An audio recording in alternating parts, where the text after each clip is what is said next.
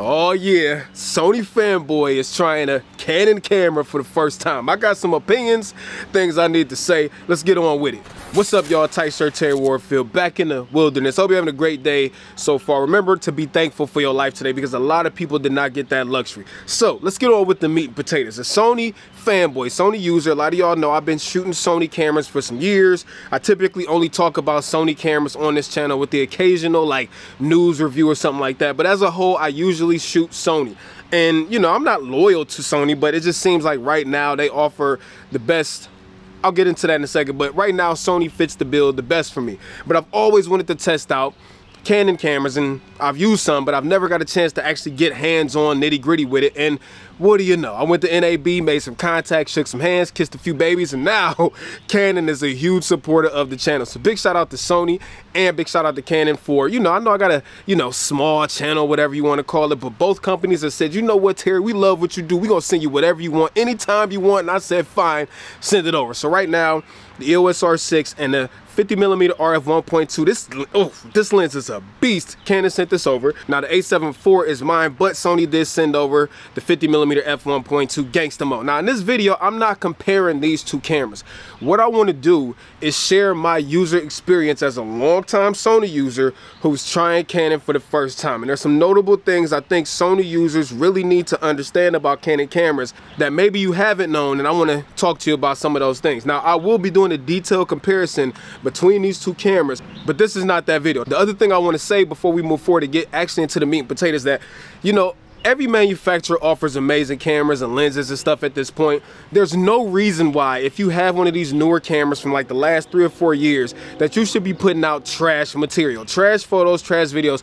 And if you are, then the problem is not the cameras. The problem is you're trash. You need to up your level so that you're not trash anymore. Okay, so with that being said, I'm not saying that either brand is better than the other. Each one obviously has its strong suits, disadvantages. You need to find the one that works best for you. As far as what cameras I've tried from Canon, the R6 is the only one that I've actually went through. I've used a ton of Sony cameras, so some of the things I may mention or I may, you know, talk about, I might have missed some information because I haven't used all of their cameras. But feel free, if I did say anything wrong, misquote anything, feel free to say it in the comments. Just do it respectfully, because if you don't, I'll have to Will Smith you. Let's get on with it. Alright, so although I'm not making a direct comparison between these two cameras, I think it's fair to tell you how long I've been using both. So I've had the A7IV basically since it came out, and the EOS R6 I've been using for like 2 weeks. So I've had plenty of time to get to know this camera, plus a bunch of other Sony cameras. I've only had about 2 weeks to get to know the Canon, but I have pretty much, I think, learned a whole lot about it. So I think the first major thing between the two systems, not specifically these two cameras, but the two systems, is user experience. And I like to equate this to Android versus Apple. Now, I love Android and Apple, but both have their respective strengths and weaknesses. So let's talk about that.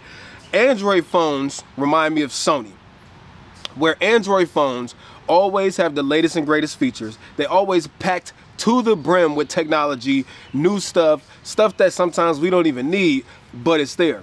Also, with each iteration of a new camera, they make like huge leaps forward when it comes to the technology inside them.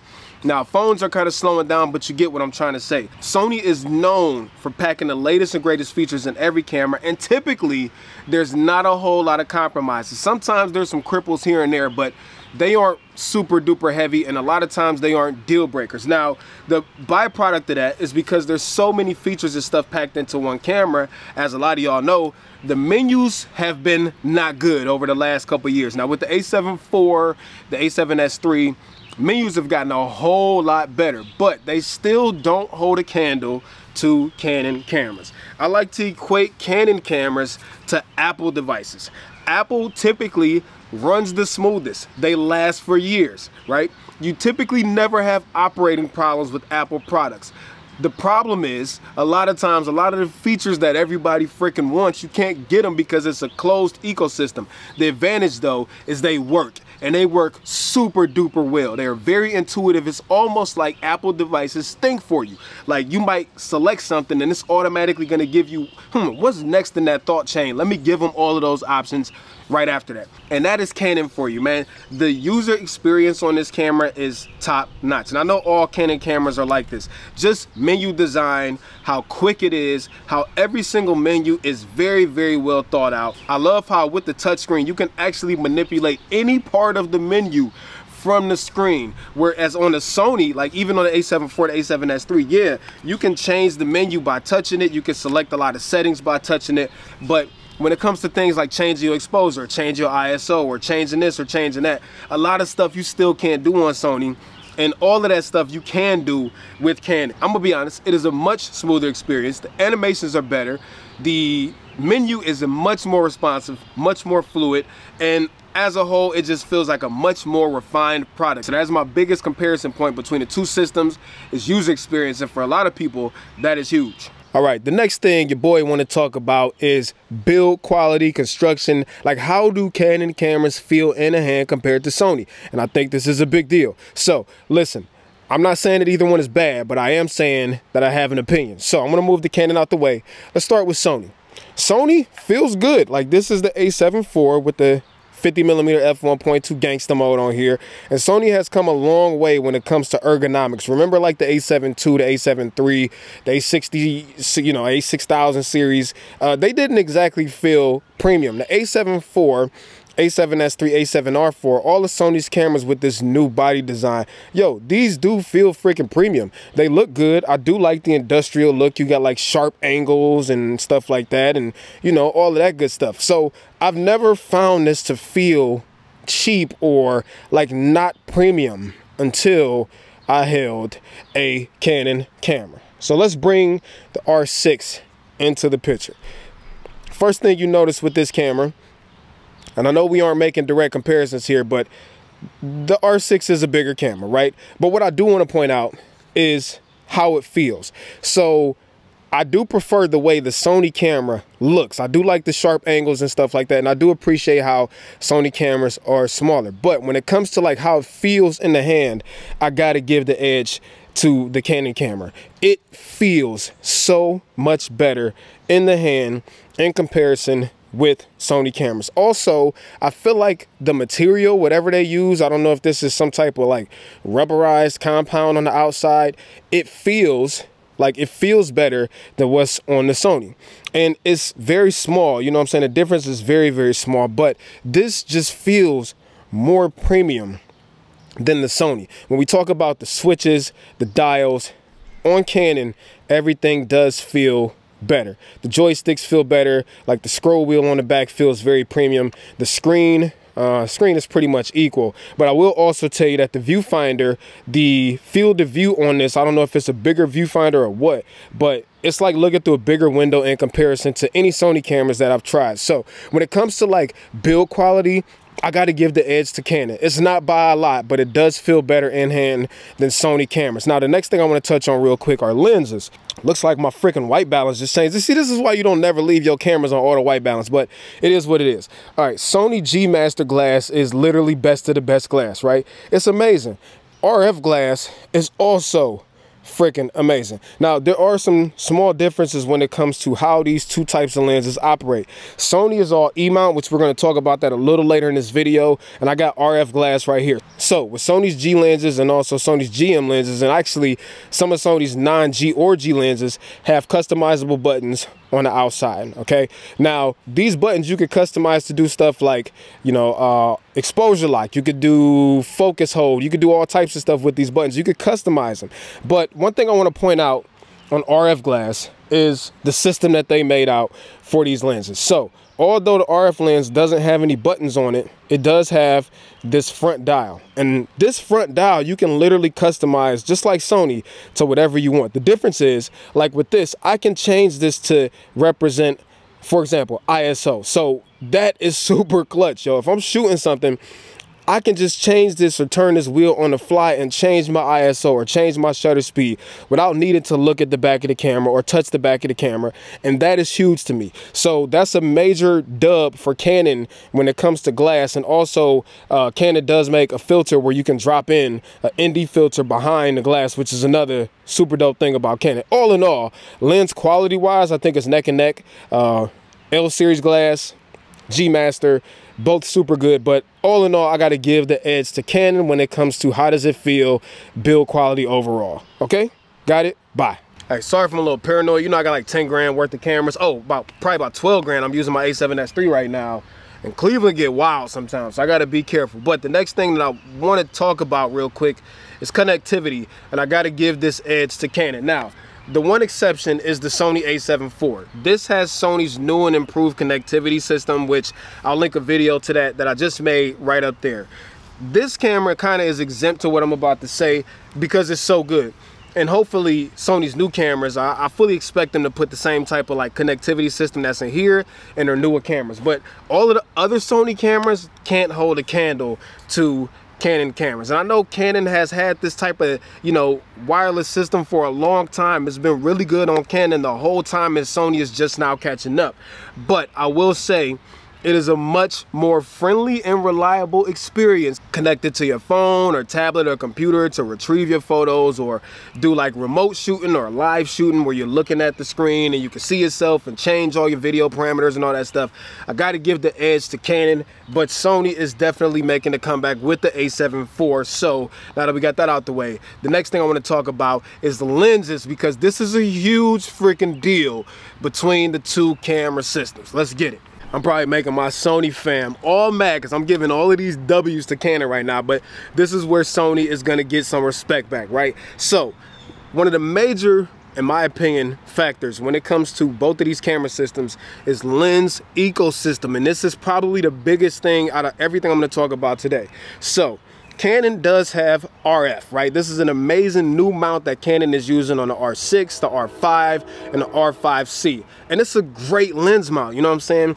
They even have an option, like I said, where you can get the adapter, put the filters behind the lens. You know, you can change the features of the lens and all that stuff. But the problem with RF mount is, number one, most of the glass is super expensive.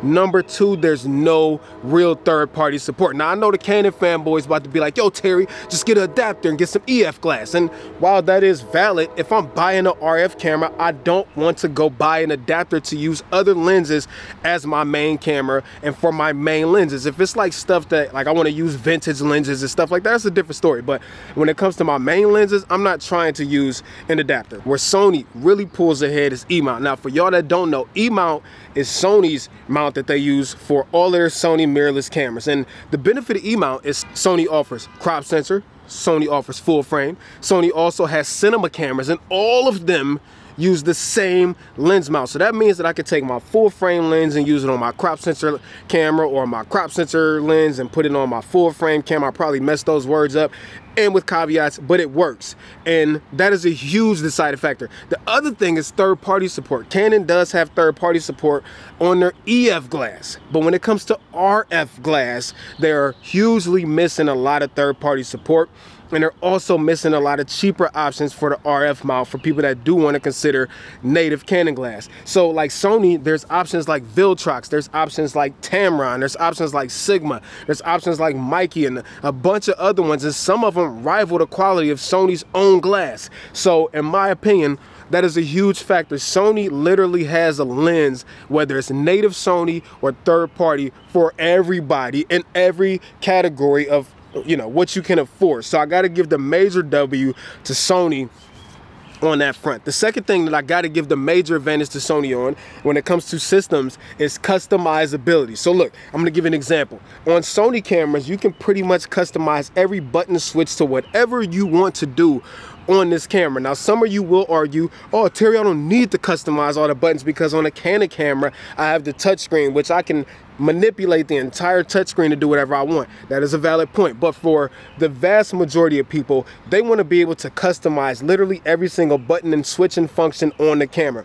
Sony lets you do that for the most part. Now, I'm going to give you a specific example on Canon.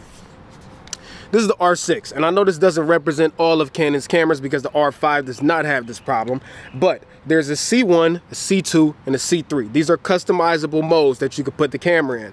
Well, on the Sony, I also have that. I have a custom 1, 2, and 3, and I can set that up however I want to, but on the R6, I can only set that up for photography. So I can't set up like a 24 frames a second option and a 60 frames a second option and a 120 frames per second option, whereas on the Sony I can do that. So that's one specific example, but as a whole, Sony cameras you can tend to customize more than Canon cameras. That might be something that's a major deal to you. It may not be. If not, oh well, at least I told you. I'm almost done yapping. Let's get to the next part. All right, the next thing that I'm going to talk about is also a big deal and may possibly be like system defining for you, right? And that's freaking color science. And I gotta give this dub to Canon. Canon is known for its color science. Now, I gotta give credit to Sony because Sony has come a long freaking way when it comes to improving the color science, especially like the A7S III is fantastic. And the A7IV is real good too. And then Sony cinema cameras have Cinetone and all of that color science. That's not really the issue in what we're talking about. We've been talking about like the mirrorless cameras that they've had this entire time. Canon does have log profiles on their cameras. You can also adjust things like clarity, saturation, and all that stuff built into them. Sony has log profiles, but it also has a bunch of different picture profiles, gammas, and all that stuff. You can customize the gammas on Canon cameras too, but not to the degree that you can on Sony cameras. Now, if we talk about like the default picture profile right out the camera, nothing changed, no S-Cinetone, no C-Log or nothing like that.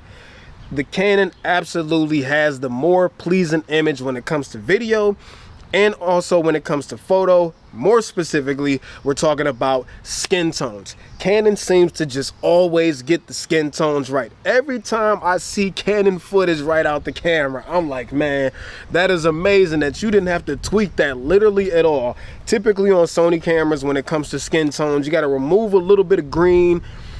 You know, it's not that bad with the newer Sony cameras, but the previous Sony cameras, it was a big deal. But overall, when it comes to color science, I got to give the edge to the Canon. Now, obviously, all of the newer cameras, the image looks freaking fantastic. Again, if you can't get a good image out of either one of these, you just suck. And when it comes to raw photos, obviously, you got all of that flexibility out of both systems. I find Sony tends to have a little bit more dynamic range, at least on the cameras that I've tested and the videos I've watched and stuff like that. But I think we splitting hairs at this point, to be honest. I got to give the edge for color science to Canon. Yeah, I do. So Terry, you just spent the last 10-15 minutes telling me about all of these nuanced things between both systems. Which one should I buy? Which one is better? And to be honest, I can't freaking tell you because, as I said in the beginning of this video, both camera systems are fantastic. I'm gonna go back to the original analogy of Apple versus Android. Both of them are fantastic. You just need to find which one has the features that make the most sense to you. If user experience, intuitiveness, things like color science, feel, grip, friendliness to use are a big deal to you, then you might want to think about the Canon system because it really has a lot of that stuff going for it, in addition to amazing quality, in addition to great RF lenses and a whole collection of EF lenses you can still adapt to. But if you're into things like having the latest and greatest of features and you want to be able to customize everything and you really want like all the tech in the camera that you can get, plus amazing image quality and all of that stuff, and the vast ecosystem of lenses that you can get for Sony cameras, then Sony might be what you need to think about. Just know that Sony is not as friendly to operate as Canon, and you know, with the colors, sometimes you might have to work them a little bit more out of the Sony to get what you want versus the Canon. Again, both of them have strengths and weaknesses. You just need to find out which one has the most benefits for you. So I got to give another huge shout out to Canon for being a huge supporter of the channel, sending me this gear, to Sony for sending all this gear, being huge supporters of the channel. Much love to both companies, and to you, the person watching this. I hope this video was at least some type of helpful. You know, I know I get on my tangents and run my mouth, but I tried to, you know, express what I feel like are the major key differences between the two systems and what it feels like using a Canon camera as a Sony fanboy. And I really hope I was able to relay that point to you and help you make a decision, or at least justify whatever system that you're invested in or thinking about being invested in. So with that being said, I'm getting out of here. Till next time, peace and chicken grease, Terry Warfield. Peace.